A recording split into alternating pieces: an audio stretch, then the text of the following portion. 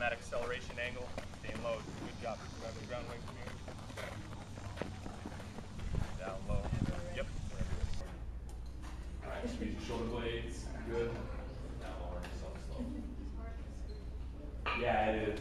Because we have a tendency to do this.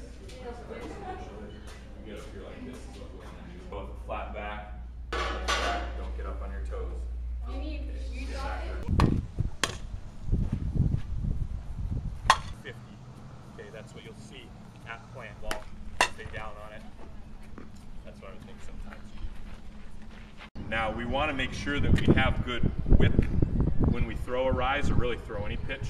One of the myths you'll sometimes hear is a straight arm when we go to throw, but that's the last thing we want for velocity and spin.